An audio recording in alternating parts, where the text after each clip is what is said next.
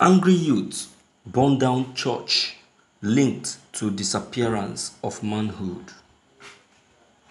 Angry youth on Tuesday, November 3rd, set ablaze the Divine Shadow Church belonging to one prophet Joshua Uhembe, accused of being the mastermind behind the alleged disappearance of genitals in Daudu town, Guma local government area of Benue State. This is coming 3 days after youths in the community staged a protest over missing manhood. It was gathered that Prophet Uhembe and the church president Noah Saka were accused of stealing manhood of 7 men in Daudu. According to reports shared on Facebook by members of the community, Prophet Uhembe refused to attend a meeting held by leaders of the community, but his president Saka did and allegedly confessed to the crime. He was arrested and handed over to the police. It was learned that the youth got angry over the prophet's refusal to attend the meeting, so they set his church ablaze. Thank you for listening to this news. My viewers, this is a lesson, a big lesson to so many of we Nigerians that are used to going to miracle churches. Miracle churches, we want miracle. Miracle, we want miracle. We keep going to different churches, searching for miracle. Searching for miracle. You see, that is what we have just gotten now. You can imagine a man of God. I'm not surprised because this is their season. That is why one needs to be very careful of his movements, his outing, and every move that anyone is making now. One needs to be conscious of those moves. You have to be very conscious because these people, this is their season. This is their season. They will never leave any stone unturned. Yes, they will never leave any stone unturned. You get it? So we have to be careful. Okay, the man of God, he called himself a man of God, yet he cannot appear before the villagers if truly he is innocent. He called himself a man of God, yet he still went on to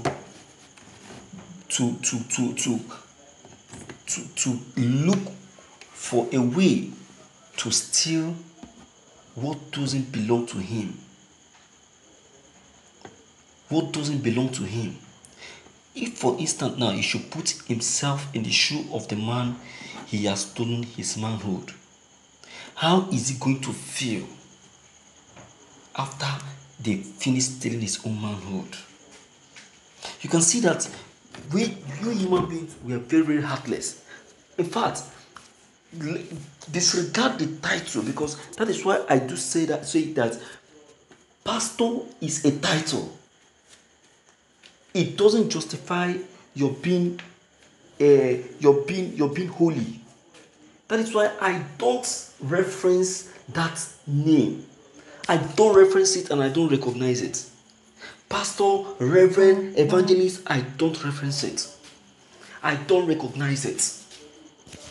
Your pastorship is in your mind. Your holiness is in the mind. Anyone that will see this man of God will say that, oh, this man of God is a real man of God. I'm telling you, he's a real man of God.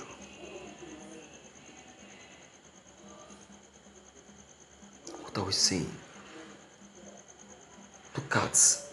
Look at what is found from a man of God. And this is the same man of it on Sunday service and be preaching. See, my viewers, we need to be checking our men of God now. We need to be checking our men of God now. We need to be mindful of the men of God that we do things with, that we go to pray and lay hands on us. We need to be careful of them, because many of them, their hands are not clean. And that is why I cannot vouch for them. And I will never try it. I will never try it. Don't dare try to vouch for any man of God, because majority of them get their powers from the devil. They get their powers from the devil because they want to be famous. They want to be rich. Many of them went into the profession because they couldn't get a job. That's why many of them went into the profession. Many of them are not called. That's what I'm trying to say. Many of them are not called.